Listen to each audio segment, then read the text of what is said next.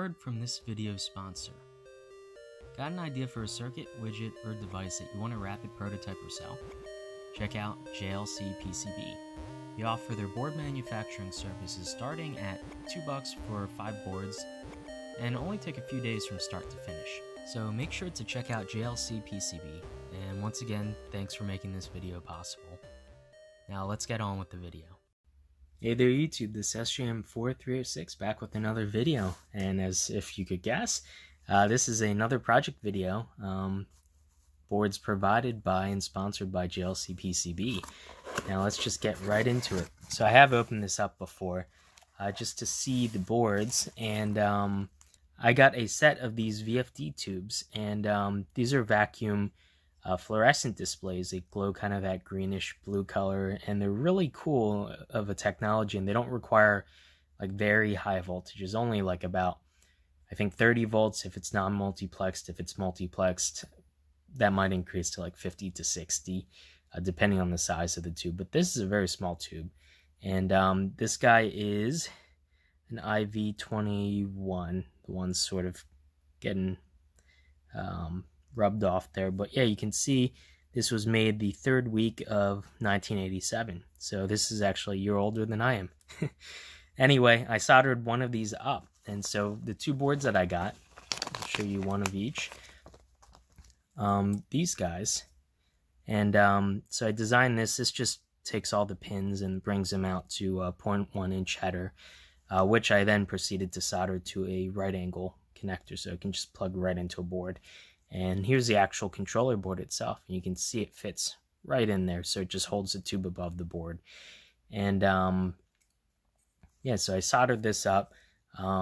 This was not really that interesting to watch, it was just going through, so I didn't really bother filming this.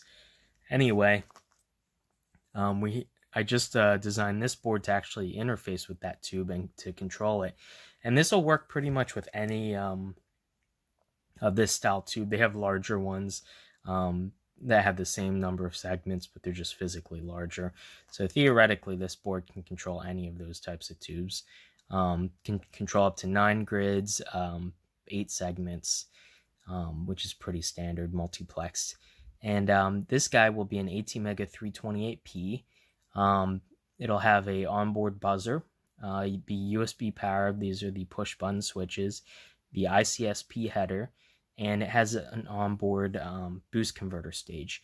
And it takes the 5 volts from the USB and it boosts it up to the max that I actually measured from the converter. Under no load, of course, is, I think it was about 120 volts it can generate from 5 volts, which is kind of ridiculous in terms of the boost ratio. But under load, that sags down to like 70 or 80 volts. So I think, yeah, somewhere around there, like 80 or so.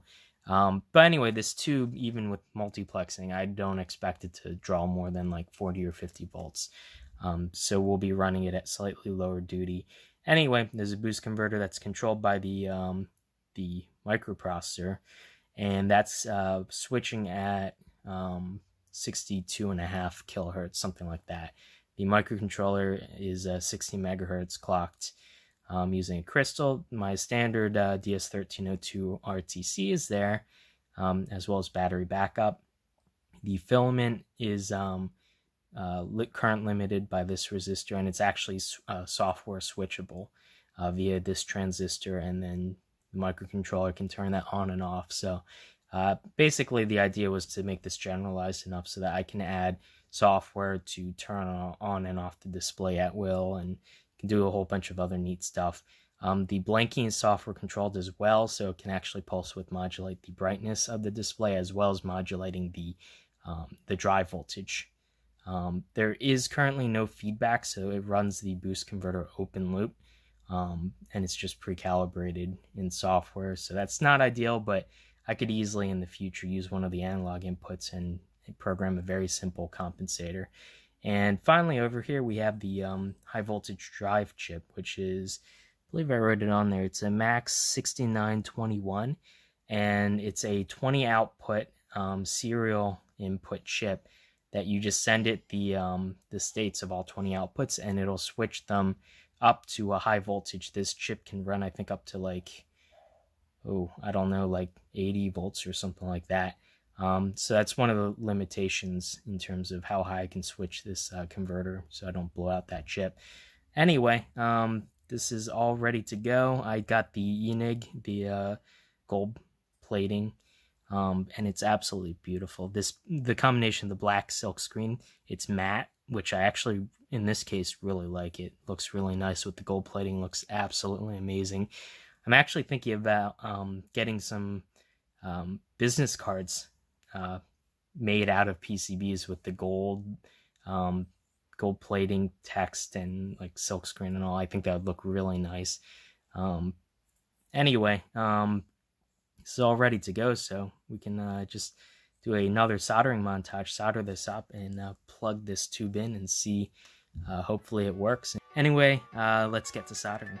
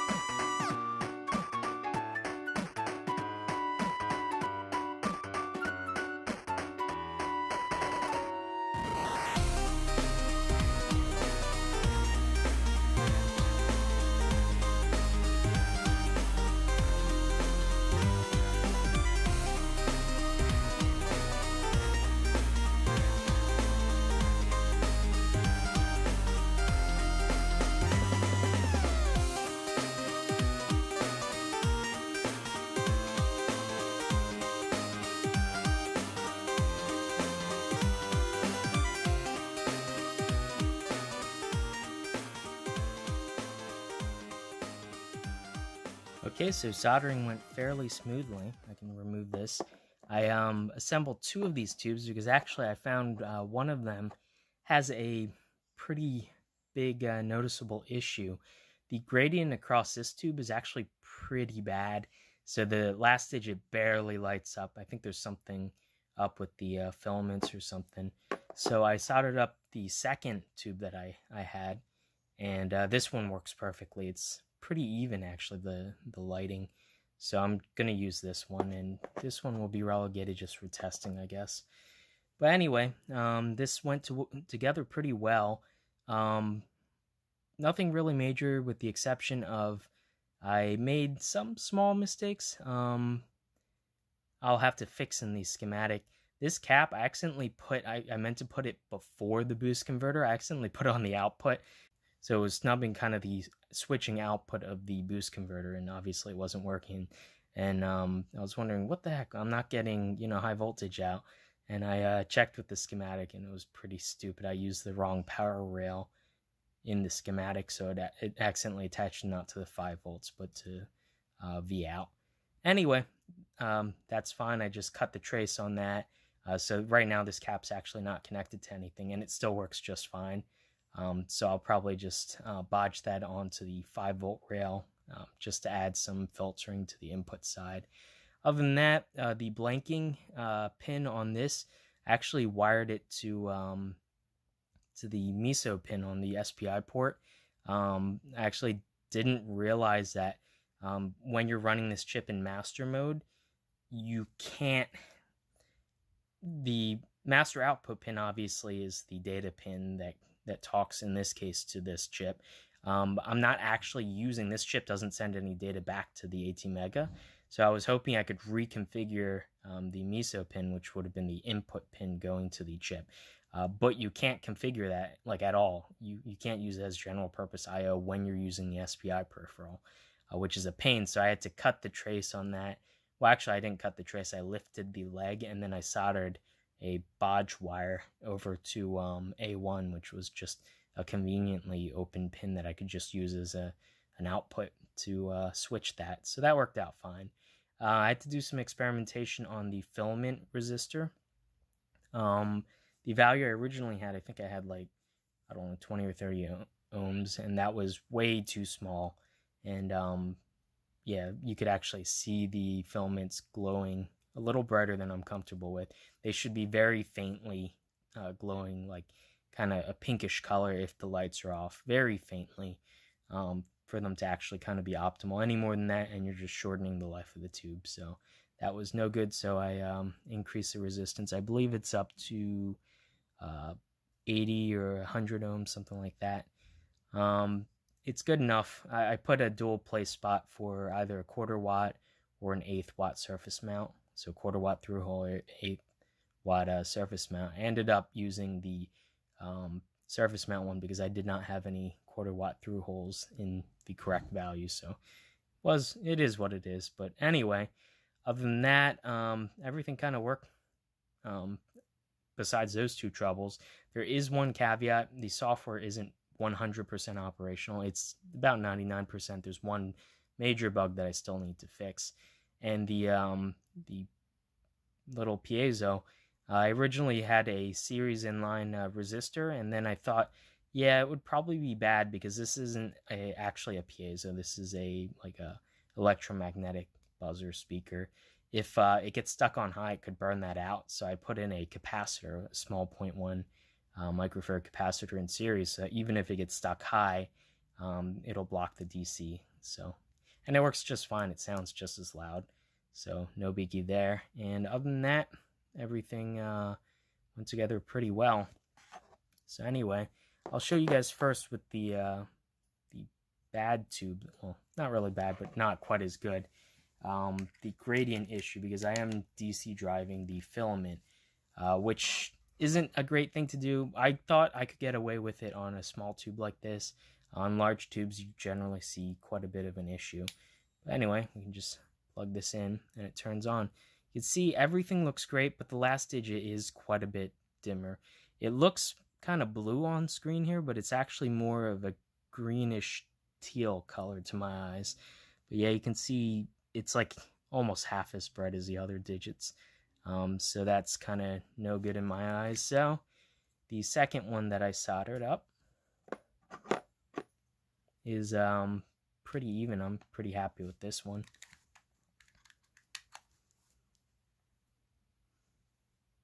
And there you go. It's much more even.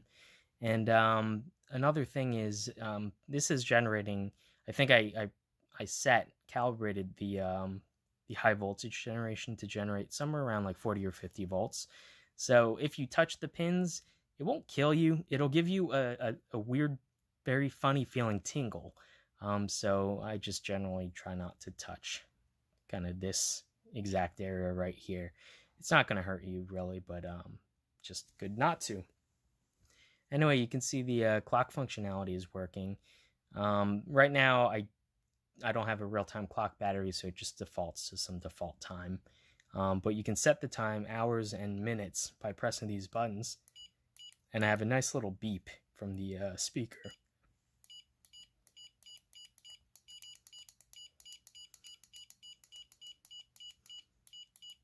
Yeah, you can see everything works. AM, PM indication via this dot here. And yeah, you can see it starts counting. And there you go. This looks really nice. Just sitting there. I'm going to have to build like a clear perspex case around it. Maybe acrylic, something like that. That's just a little bit larger than it. Because that'll look really cool sitting on my desk. And the digits are actually pretty small. And they're not as readable. I have a IV-18 tube, which is about, I don't know, like twice as long, maybe a little bit longer, and it's, you know, it's bigger. It's quite a bit bigger, and that's visible clear across the room. This one you pretty much have to, this is perfect for like a desk clock that you're sitting at the desk. But anyway, yeah, that looks absolutely stunning. Let's get a close-up of that. It really does look a lot bluer on the camera than to real life. I don't know why exactly that is, but I know you can put different color filters on these to change the color of anything from like orange, yellow, white, blue, green. But yeah, everything works. It's keeping track of time. I left it running all day actually, and compared to, you know, my other clock that I have, the time seems to be pretty accurate so far, so not too worried about that. Yeah, I love these old tubes. These are absolutely beautiful. Anyway, actually I thought it'd be interesting to measure the current as well, see how much this little tiny tube sucks. So we have the USB analyzer here. There we go. And you can see it's actually drawing more than my other clock. I have the larger IV-18 tube clock that I built using, you know, through-hole prototyping board. Only draws, I think, a little over 100 milliamps, and this is drawing 150, which is interesting. This draws more current even though it's smaller. Though I might have biased this a little higher of a voltage so that this is brighter actually. The other one is a bit dimmer, but I can easily compensate in software now. So I might have something where if you press and hold some button combination or something, you can change the brightness or display timeout or whatever you want. So yeah, anyway, I'll have all the information up on the hackaday.io project page. Once I get that up, the link will be down below. And I'll have all the design files. I'll fix some of the problems that I've come across. I still need to fix a big bug. Let's see if you guys notice it. Yeah, you can see the top digit of the last, or the top segment of the last digit is always on. Even when it's displaying a 1, it looks like a 7. And when it displays 4, it does, you know, it looks kind of like a 9. I have a faint sneaking suspicion of what's going on with that. I think it's either something to do with my inner digit blinking is something that's going wrong. And a previous digit, maybe that's on and it's kind of bleeding through. Or I think more than likely than not, there's some kind of bug in my code that sets that bit in the buffer for some odd reason. And I'm going to debug this a little more and track down what that is. But that's definitely, it's common between the two tubes. So it's not like the tube is damaged and that segment's like always stuck on. It's definitely something in my software. So I'm just going to spend a little more time, but I figured I might as well release this video now instead of waiting to fix that one bug and delaying this entire video. But yeah, I'll spend a little more time on the software and I'll get this all up. So if you guys want to make your own, you entirely can. But yeah, I absolutely love, and I love the little beep too. I generally don't include speakers on my clocks because I don't really care to use these as alarm clocks. Though this is capable of doing that now, so I could actually have a alarm mode and figure out how to the user interface to set that and and all that. But anyway, for now, I'm happy with this just being a clock. Just got to fix that one bug and make a case for this, and this will be quite a nice clock to have sitting on my desk. Doesn't draw particularly too much current as well, so I could just have this plugged into the computer at my desk at work and just running, just always on USB, and that'll be fine. Anyway, hopefully you guys enjoyed this video. If you have any questions or whatnot, or any ideas, I really do want to build a lot more of these like VFD or Nixie tube clocks and stuff. They're really cool.